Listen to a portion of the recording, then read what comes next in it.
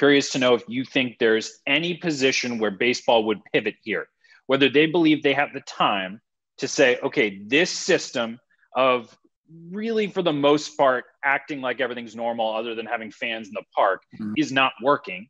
Can we take 2 weeks in an already shortened season, get a bubble plan together somewhere in a hub city and follow the NHL, which has no positive cases, follow the NBA, and try something different? Do they believe that that's possible?